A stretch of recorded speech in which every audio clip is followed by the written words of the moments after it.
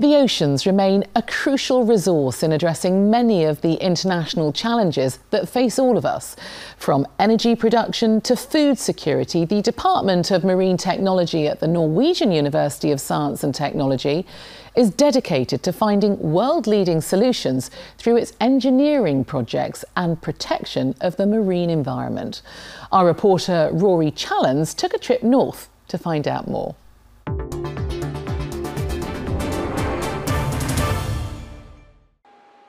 These two young Norwegian scientists are investigating how we build a carbon-neutral future, and the disc on the water could be part of that huge puzzle. Okay, let's start the waves. So this here is called a floating solar island. It's a small model of what in the real world would be 50 to 100 meters across, and this demonstration is to see how these floating solar panels behave in irregular sea states. Millions of these could eventually be used to drive a system for recycling the planet's carbon dioxide, powering ocean factories, converting CO2 from the sea into methanol fuel.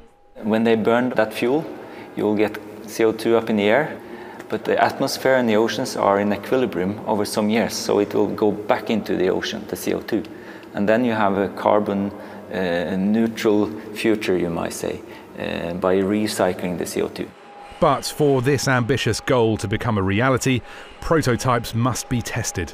We want this structure to operate in safe conditions, so we need to see what is the limiting sea state. The data that Irvin and Svanhild gather will be part of their master's theses at the Norwegian University of Science and Technology. The Marine Technology Institute here at NTNU is, I think, the best in Norway and one of the best in the world. So that was very appealing. And why I chose to study marine technology specifically was just because it's so exciting. Many of the best minds in the field come from across the world to teach and study here in Trondheim. Yes, in this department we have a long history of research on ships and then on offshore oil and gas platforms. And then we have the new opportunities to develop other offshore structures like floating wind turbines, solar panels. So we want to use this competence in developing these new structures.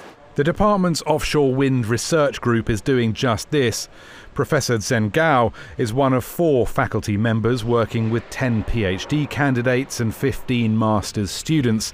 Together they use the facilities here to make offshore wind technology cheaper and more efficient. We have advanced laboratories, quite unique laboratory facilities.